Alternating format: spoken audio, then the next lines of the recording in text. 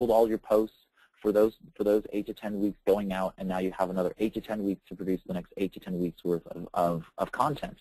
That means if your kids have a soccer game, you can go ahead and do that. If you play hockey as a hobby in your free time, you can go play and go in the evenings and play hockey and not have to worry about the website scheduled post that needs to go out tomorrow morning. You know, that's already set and done for the next 8 weeks. If you happen to get sick, unfortunately, and are out of the office, that doesn't delay the posting schedule for your blog. Okay, so content strategy is there. Next up is the tweet maintenance plan, what I call the TMP. All right, you need to go ahead and validate your web coding using the validator through w3.org. Okay, so if you go to validator.w3.org, you can go ahead and see what issues are on the website. And when it does it, it goes ahead and gives you, for purposes of time, I can't really get into this, but it goes through and it tells you all the various things that might be a problem with your website.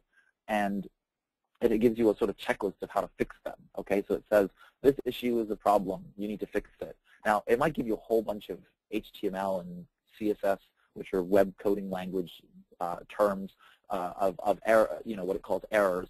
And those probably are not that big of a deal. But if it says warning or, you know, something that's a high-level red alert, then those are things that you probably need to deal with. But the validator at w3.org is a really great tool for doing that. You need to decide with yourself, and you're going to periodically check the website, okay? Because many times I'll find that people have not been to their website for quite a long time, and I'll sit down for a consultation with them, and they'll want to talk about the web marketing, and I'll have to explain to them, you know, your website isn't live.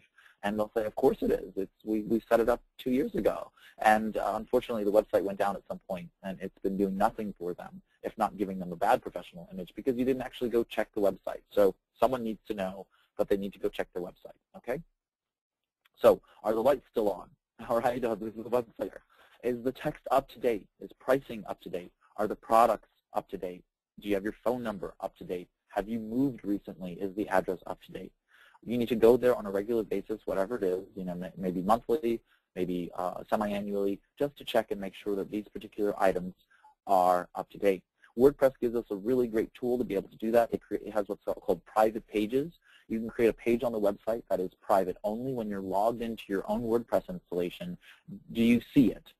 And therefore, you can go ahead in and just see those pages, and only you and the people who have access to those pages can now see those pages. So you can say, you can create a staff level in Edit Flow that says staff. Now only the staff will be able to see private pages. And now you can go ahead and create those private pages, and you can have your maintenance plan. You can just call the page maintenance, and now put all that information